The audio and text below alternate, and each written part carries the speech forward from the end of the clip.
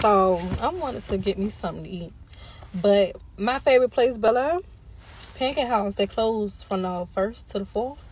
So I went right on my Google Maps and I looked up the Egg Bistro. So, honey, you already know they have what I like, the Belgian waffles.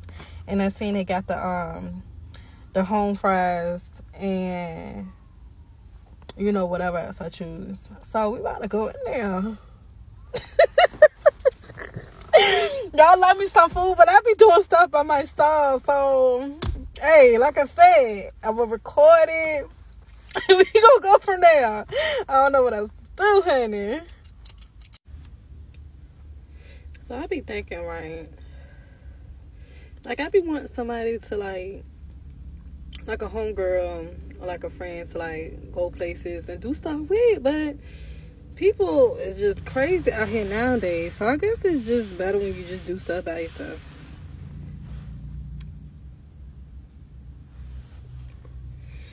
Just gotta make it do what it do, honey. But it is what it is. And this food is about to be delicious. So I ain't worried about it.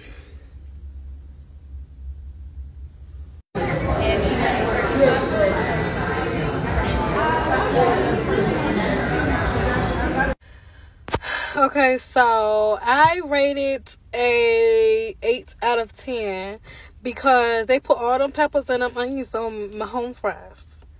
But it gave it the flavor or whatever. And the waffle was hard. I like my waffle soft now.